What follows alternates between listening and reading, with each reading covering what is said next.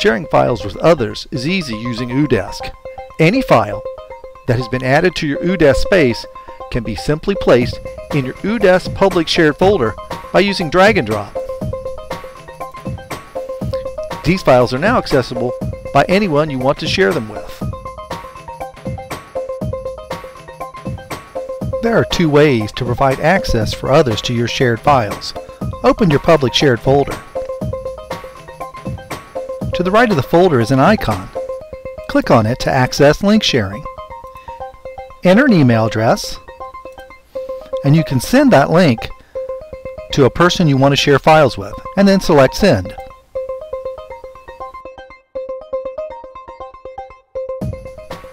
To provide access for others to your files, they need to open a web browser, and in the address bar, enter your OOdesk username, followed by oodesk.com. Then they'll access your public space. To download a file, they need to click on the download icon next to the file.